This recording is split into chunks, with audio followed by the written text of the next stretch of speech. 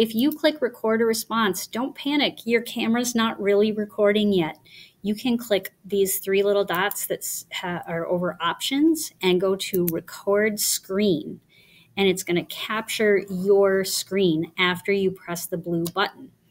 Now, it doesn't start immediately. There's a little countdown after you press the blue button.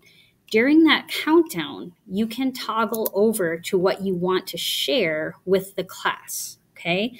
You'll be sharing your screen, remember, not your video of yourself.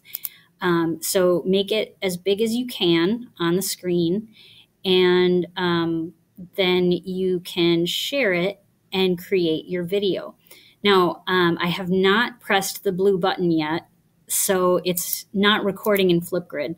But if I were in Flipgrid, I would press the blue button, wait for the countdown, and I would start move over to this screen and start talking about what you see in this slide.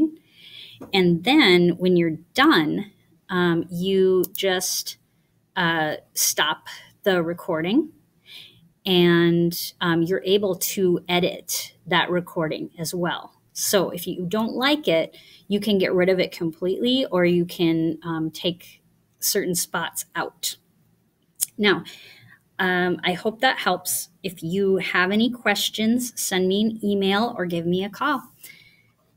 Thanks, and happy recording.